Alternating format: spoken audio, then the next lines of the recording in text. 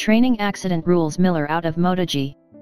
Miller will not race in the Japanese Grand Prix after fracturing the tibia in his right leg in a training accident on Friday. Team Estrella Galicia 0,0 Marc VDS MotoGP rider Jack Miller will miss the upcoming Japanese GP after breaking his leg on Friday. The Queenslander was training on a trials bike near his European base in Andorra and fractured the top of the tibia when he put his right foot down to save a slow-speed front-end crash. The Australian immediately travelled to the Hospital Universitari Dexeus in Barcelona, where he underwent surgery on Saturday morning. A plate and 8 screws were inserted to stabilise the fracture. Miller already has some mobility in the injured leg, but will head back to Andorra today to start an intense program of physiotherapy designed to get him back on the bike for the Australian Grand Prix, which takes place at Phillip Island in just over 2 weeks' time.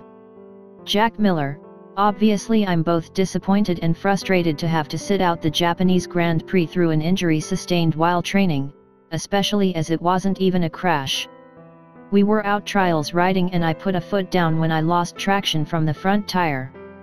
9 times out of 10 that would have been the end of the story, especially at such a low speed, but this time I must have caught my foot on something and ended up fracturing my right tibia close to the knee. The injury has been stabilized with a plate and screws and I already have some movement, but it's clear that I won't be fit for Motegi. However, I am determined to be back on the bike at Phillip Island and that's what I'll be working towards now with the physiotherapist. Michael Bartholomew, team principal. Jack was extremely unfortunate to end up with a fractured tibia from such a seemingly innocuous incident. It was just bad luck.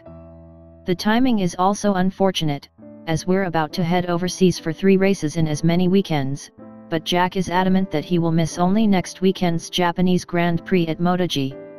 His aim is to be back on the bike for his home race at Phillip Island and the prognosis is good. He will work now with a physiotherapist to increase mobility in the injury and, together with his doctors, we will make a decision on whether he is fit to ride in Phillip Island immediately after the Japanese Grand Prix.